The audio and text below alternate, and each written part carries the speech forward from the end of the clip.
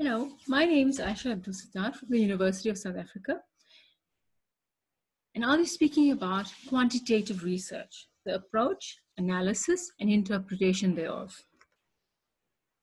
Before we continue, I'd like to inform you of what will be covered in this presentation. Firstly, I'll provide an overview of quantitative research, what it is and what it's not. I'll provide some quantitative terminology so that you can understand some important terms related to quantitative research.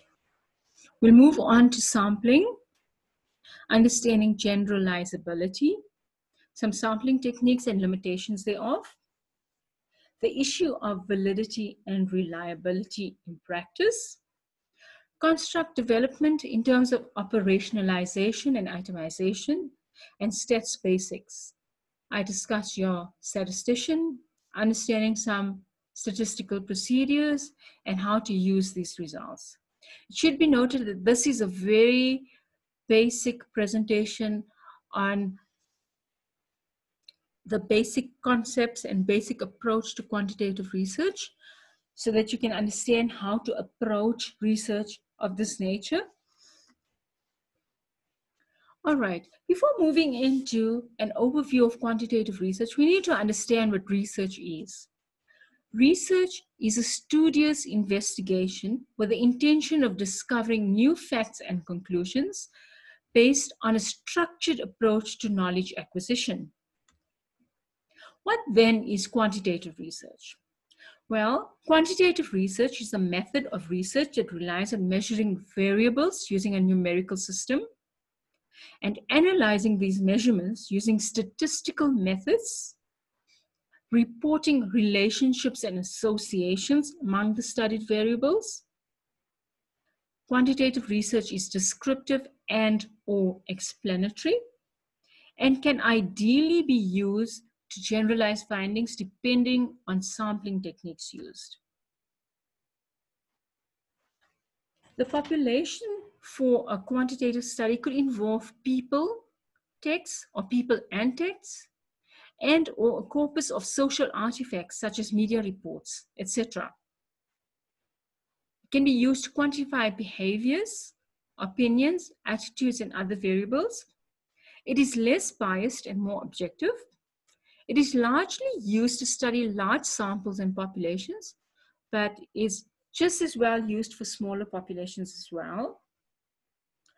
Various types of quantitative designs exist, and I'll discuss just a few basic ones, namely the descriptive, correlational, quasi-experimental, and experimental designs. Okay, these are some of the basic designs that you need to understand before you actually embark on your research study while you're developing your research question and understanding your research problem. The descriptive design is the most simple design of quantitative methods. The descriptive design seeks to describe the current status of a variable or phenomenon.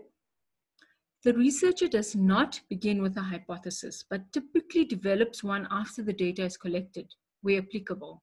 Many times, researchers simply use a research question. Data collection is mostly observational in nature, and we use descriptive statistical analyses to understand our data. We move on to the continuum of quantitative designs, and we move to a correlational design. Here, we actually explore the relationship between variables using statistical analyses. However, although we look at the relationship and association between variables, we do not look for cause and effect. And therefore, it is also mostly observational in terms of data collection. And we move a little further than descriptive statistics, and we use inferential statistical analysis methods to understand our data. Moving further down the continuum of research designs in the quantitative methodology, we go to the quasi-experimental design, which is often referred to as causal comparative. It seeks to establish a cause-effect relationship between two or more variables, which was not done in the correlational study, right?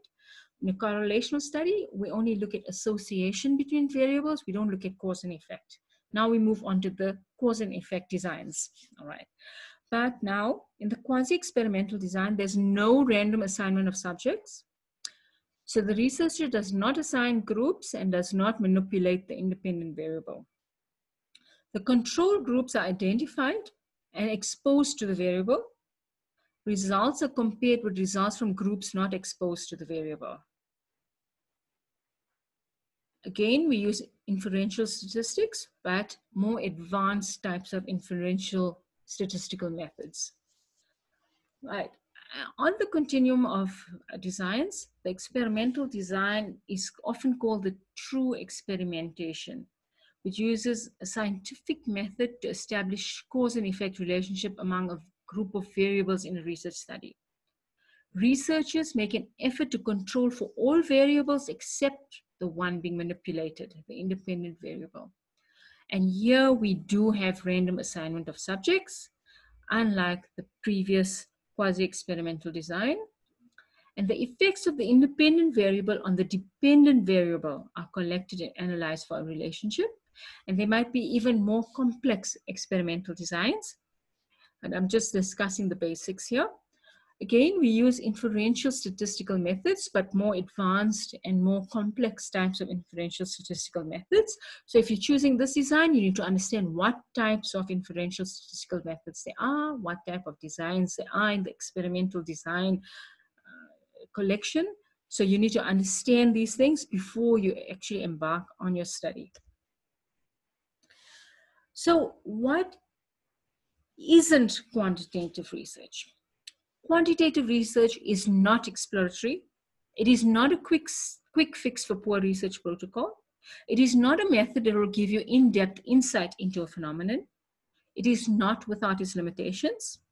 And it is not a method to be used to infer correlation and causation if the research is not designed for this purpose. So what do you understand from what we've done so far? It's very important to understand your research goal, your research problem, and your research design before conducting the study. And once you understand your research design, you need to understand what types of analyses are you going to apply on there? What type of data are you going to collect? What type of samples and populations or population are you going to use before you actually conduct the study and continue with the research design before the empirical aspect? Important terminology in quantitative research: variables. These are measurable parts of a construct. Numerical system means using numbers and percentages to present results. Statistical methods.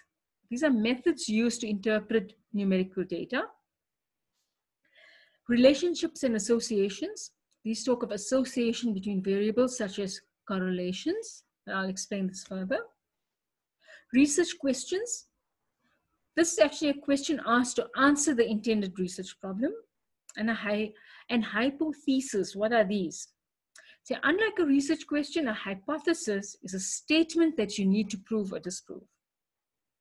All right, we'll start with variables. Are variables the same as constructs? Then what are concepts? This is so confusing if we don't know the basics. There are three important elements that you need to understand here: concept, construct, and variable. We begin with a concept. It is derived from exploration. That means from qualitative research, observations, experiences. And then once a concept is refined, we get to develop a construct. It is attained from theoretical exploration of a concept. So we need to do a literature study of previous studies that have been done, and we actually come to a construct, which is less abstract than a concept. And we go into something that's more concrete and measurable, which is a variable, which is derived from a construct once we actually break the construct down into measurable elements. So, like I said, a concept is the first step in the measurement process.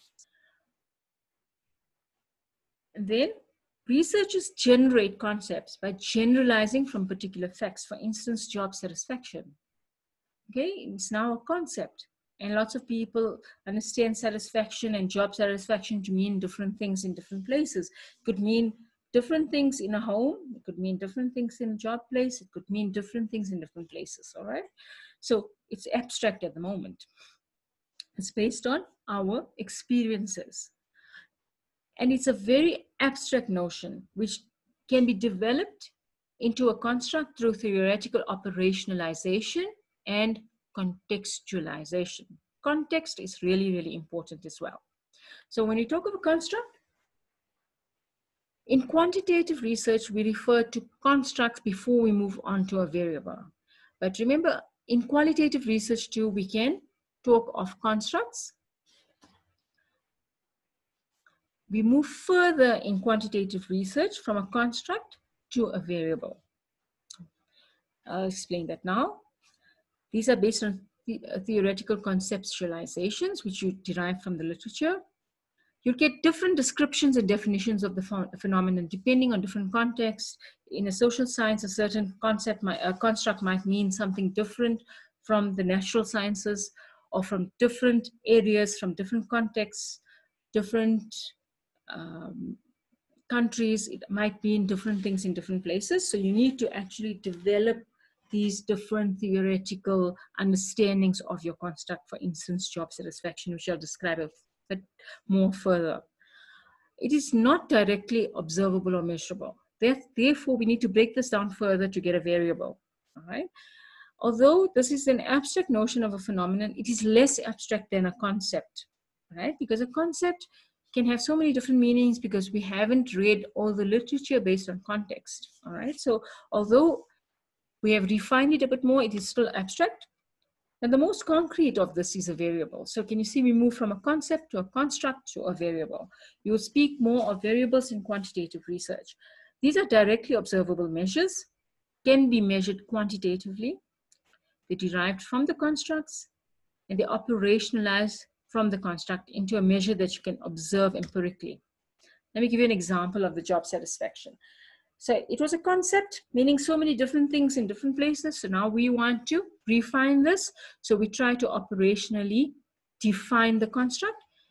When we operationally define it, we say job satisfaction is a term used to describe how content an individual is with his or her job. And it includes indicators like, now one, these indicators actually become your variables: attitude towards present job, satisfaction with pay. Can you see now we're getting context, because this is within the context of a company or a workplace where you're actually getting paid for your work. Because someone working in the home might say, you know what, I'm working in a home, but I don't get paid.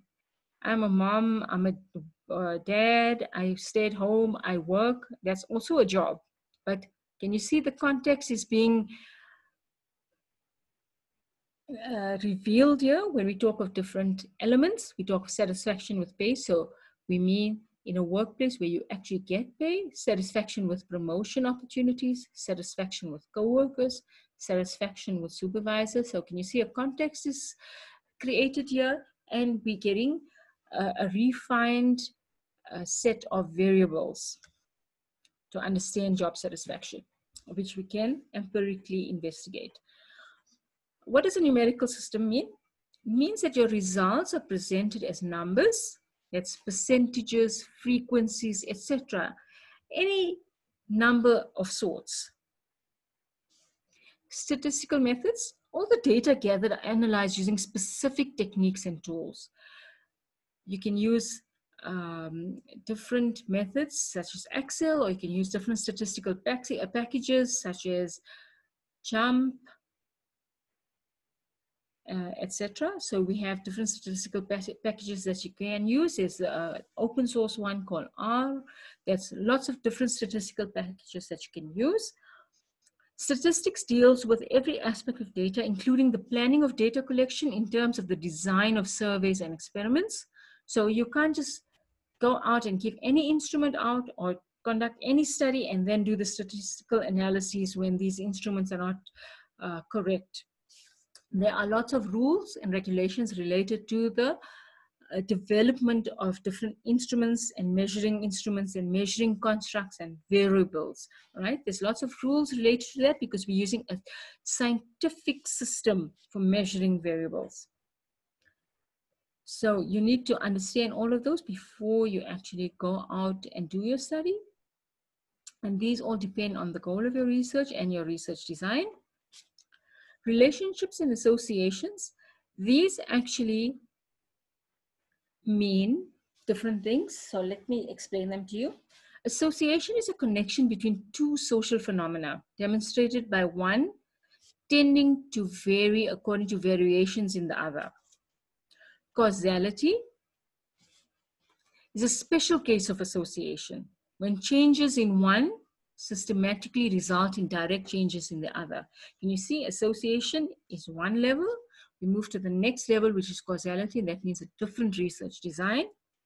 Within experimental research, researchers are primarily interested in determining probable causal relationships in a controlled setting.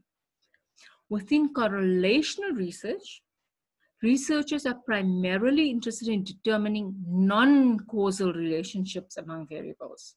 So more specifically, the correlational research design is a type of non-experimental study in which relationships are assessed without manipulating independent variables or randomly assigning the participants to different conditions.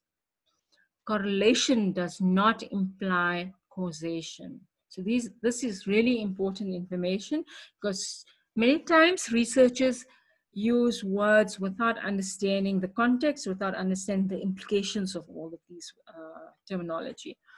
Research questions.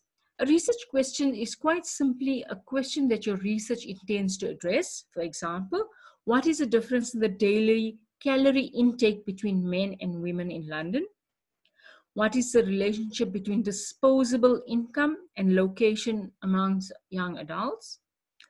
Your research does not necessarily need to answer the question in black and white, but it should explore the question, providing detailed and analytical justifications of how and why it is or isn't answered.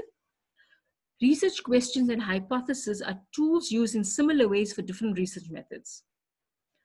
Both hypotheses and research questions are written before research begins and are used to help guide the research.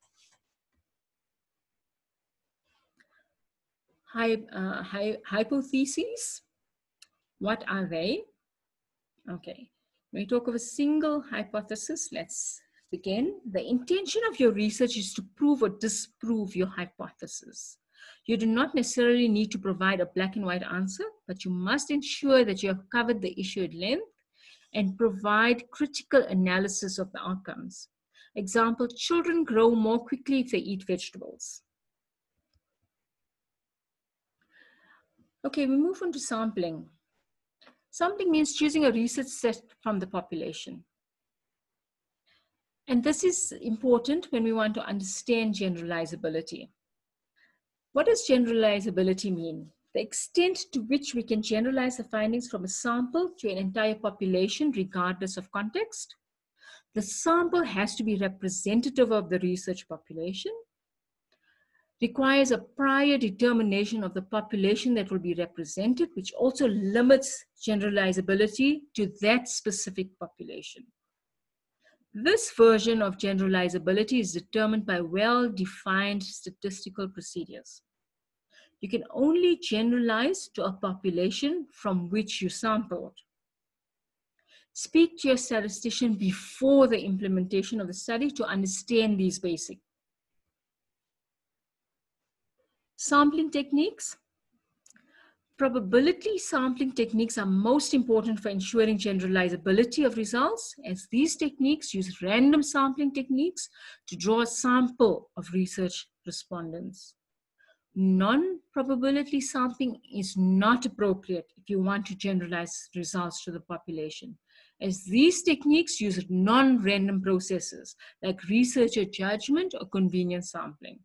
So make sure you understand these, and there are different types of probability sampling techniques and different non-probability sampling techniques, which are very important dependent on what you want to achieve, on what your research goals are, what your research problem is, and what your research design intends to do.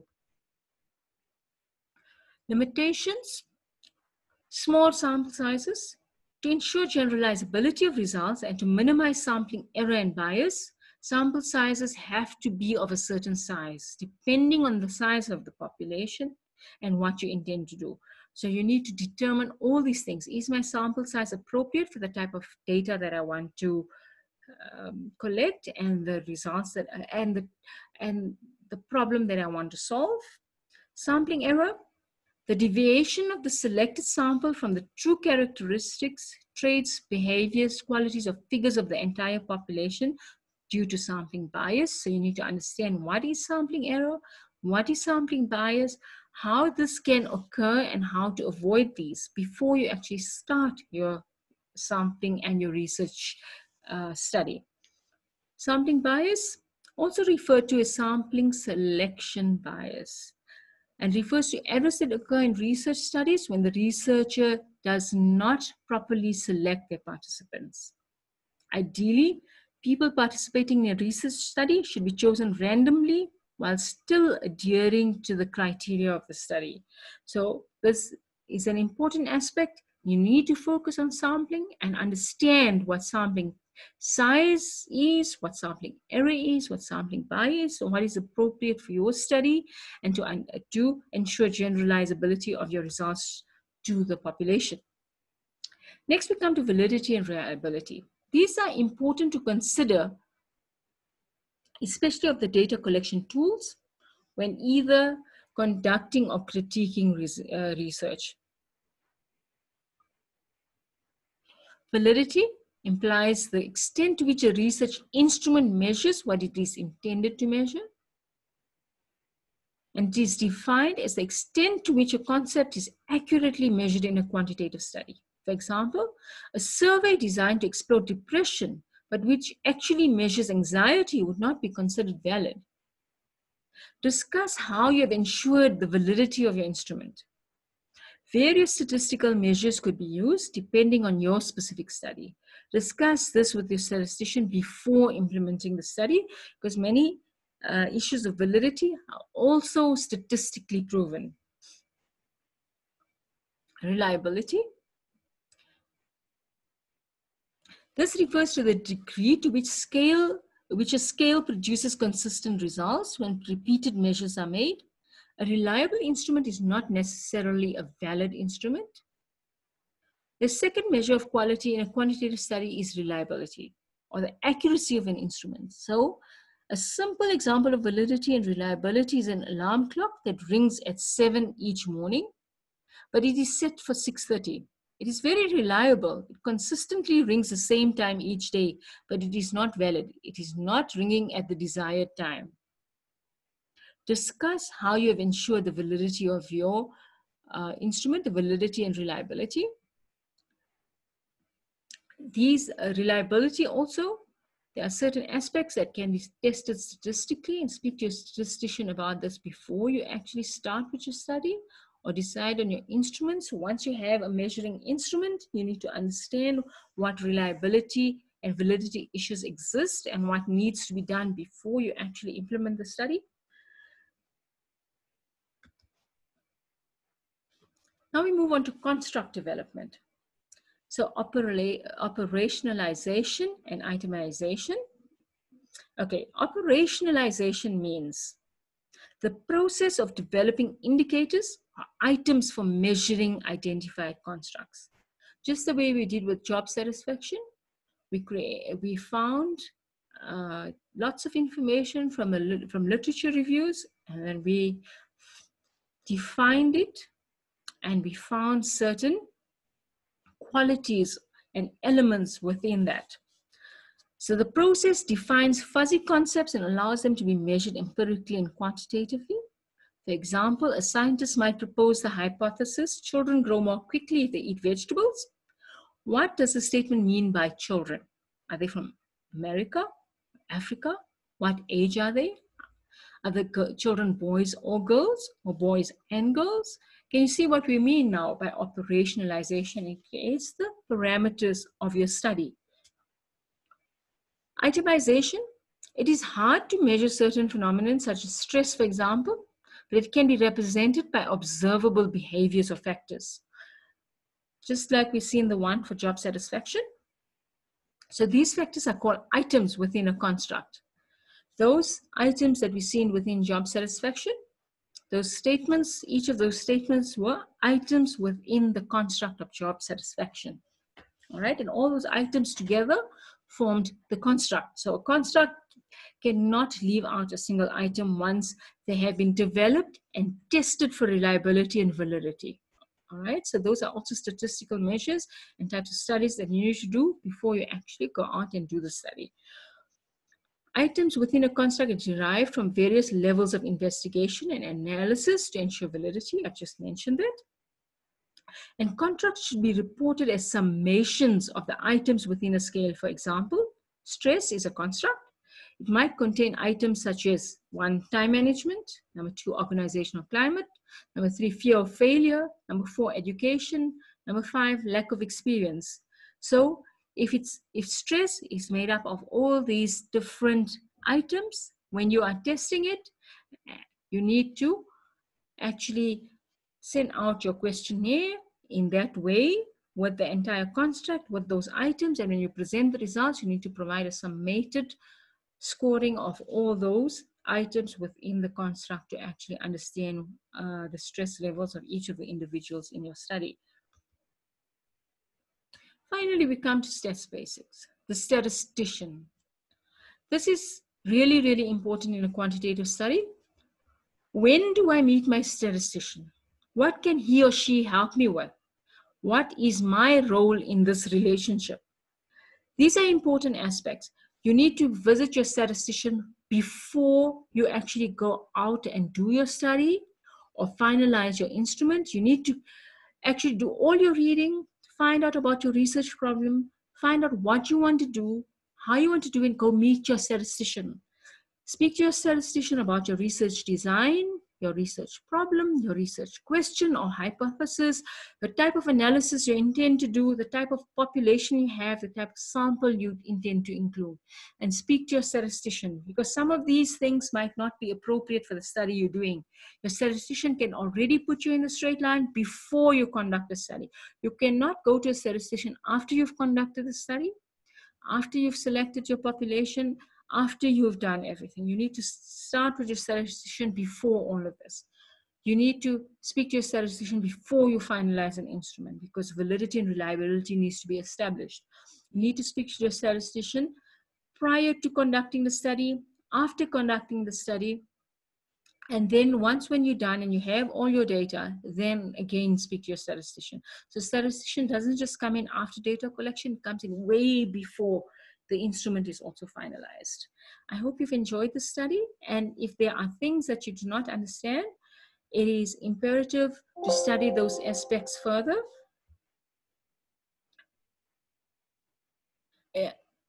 Study those aspects further and go into more depth with them. All the best.